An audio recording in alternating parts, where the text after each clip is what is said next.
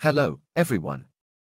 Today, we're taking a journey back in time, to an era when mustaches were more than just a hipster trend, and cocaine was, well, let's just say it was a bit more popular. We're diving into the mind of Sigmund Freud, the father of psychoanalysis, and his relationship with cocaine. Freud? Cocaine.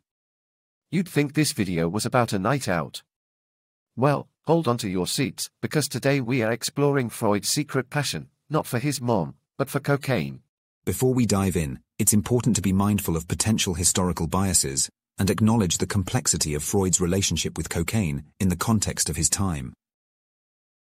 The late 19th century was a time of rapid scientific discovery, but also a time when regulations on drugs were, let's say, a bit lax. Cocaine wasn't just available, it was marketed as a cure-all miracle drug. So when Freud started his experiments with cocaine, he was swimming with the tide, not against it. As we explore this topic, we'll frame the discussion of cocaine use as a cautionary tale and avoid any glorification or romanticization of drug use. Freud's fascination with cocaine led him to write a groundbreaking paper titled Über Coca. In this paper, he described the potential benefits of cocaine, which he believed could be used to treat a variety of conditions, including depression and anxiety.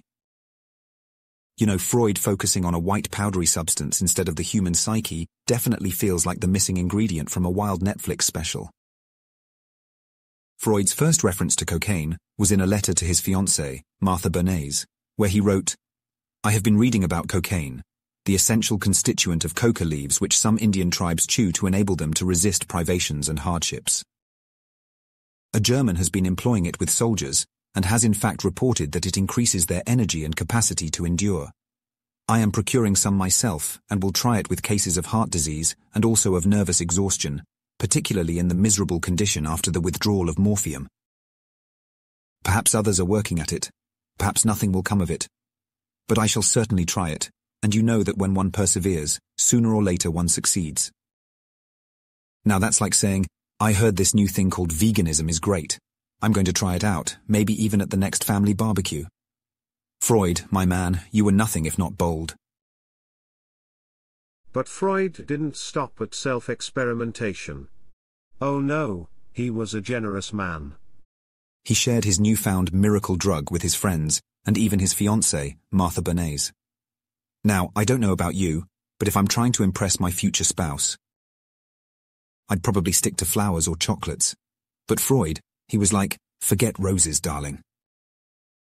Have some cocaine. Talk about being high on love."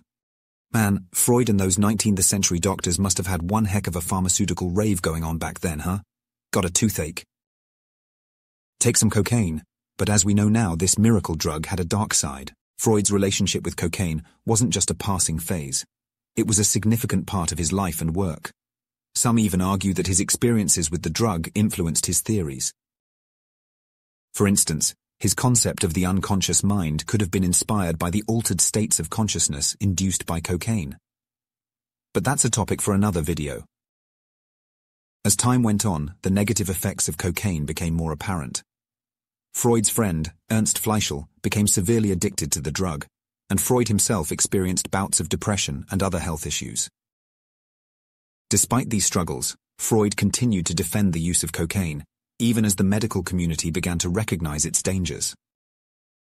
Eventually, Freud did stop using cocaine, but not before it had left a significant mark on his life and work. His relationship with the drug is a stark reminder of the dangers of unchecked scientific enthusiasm and the potential for harm when we don't fully understand the substances we're dealing with.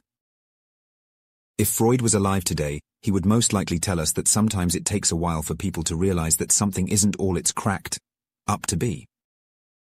Sigmund Freud, the father of psychoanalysis, and his complicated relationship with cocaine. It's a fascinating, if somewhat troubling, part of his story. But it's also a reminder of the importance of critical thinking and skepticism in science. After all, even the greatest minds can fall prey to false beliefs. Well, folks, we've reached the end of our journey today. If you found yourself intrigued, learned something new, or just enjoyed the ride, don't forget to hit that like button, share this video with your friends, and subscribe to my channel for more captivating psychology-related tales from history. And let's not forget the wise words of Freud himself. One day, in retrospect, the years of struggle will strike you as the most beautiful. So, until our next adventure, stay critical, stay curious, and above all, remember to enjoy the journey of discovery.